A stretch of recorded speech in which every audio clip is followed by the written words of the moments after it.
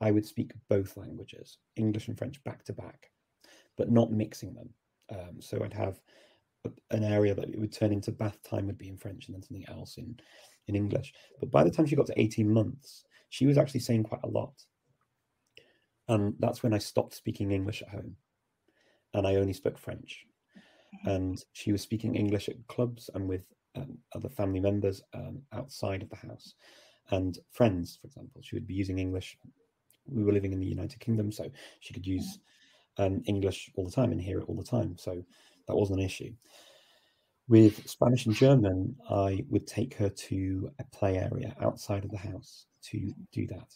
And so it was always associated with going to the place in one language, whether it was Spanish or German, and then we'd play, and then we'd swap languages there, and then we'd come back with the other language.